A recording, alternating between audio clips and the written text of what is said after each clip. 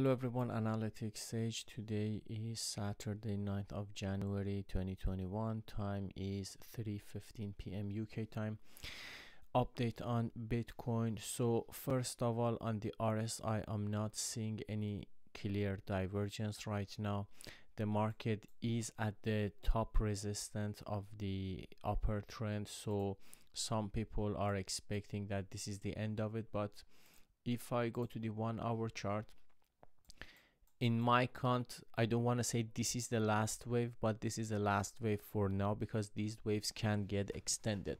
So what I'm seeing, there are different ways to count this market. So if we imagine this is the last wave and this is the end of wave 3, 1 2 3 4 and then 5, the structure you are seeing here, this is no way a bearish structure. It looks very much like a running triangle to me.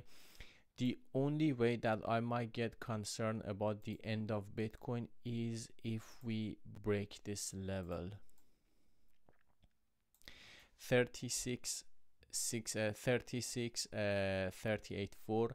This is the level I'm watching even to short Bitcoin. Not I don't mean if it breaks this level I'm gonna short Bitcoin, but if we don't touch this level, I can assume we are still in a wave 4 correction, and at least I'm expecting one more wave up, and after that I will again look if there is any bearish signal or not. So currently no bearish sign.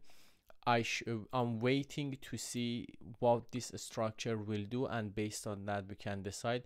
Based on what I see now, this looks like a running triangle. So what I'm expecting, the market should come down, probably touch the trend channel and then go up. And also for a running triangle, we should not hit this level 38.790. We should not.